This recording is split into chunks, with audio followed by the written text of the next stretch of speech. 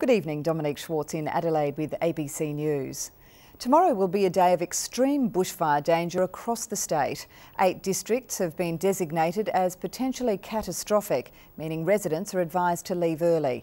The Country Fire Service has released a strategy aimed at clearing up confusion over where people should go to be safe. The recent introduction of a new bushfire rating system, including the term catastrophic, caused widespread confusion. Has it been advertised by the media or what? I don't know. What do you know about the system? Sorry, I don't know anything all about it. On days rated catastrophic, the advice is to leave early. Now the CFS has tried to clarify where people should go to be safe. The strongest message we had was people who wanted to relocate didn't know where to relocate to.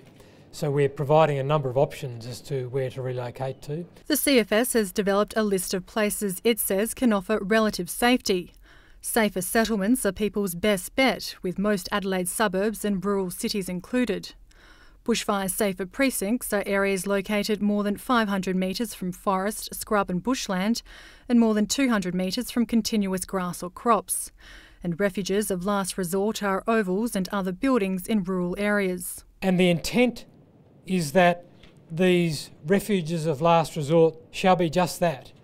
They'll be a location which will be close handy that can be used when a bushfire survival plan has failed. The CFS is still to nominate these refuges and hopes to have a list within 6 months. A fact sheet is now available on the CFS website, as well as a list of safer settlements and bushfire safer precincts. The CFS wants residents to look at it tonight, ahead of tomorrow's extreme heat. Near gale force winds produced by Tropical Cyclone Lawrence are also expected to hit the north of the state. The winds will be quite dry, so that's not very good for fire weather conditions because the fuels will burn more readily. And then the temperatures are going to be quite high as well. Fire bans will be in place in all of the state's 15 fire districts, while 8 have been issued a catastrophic warning. Catherine Grau, ABC News, Adelaide.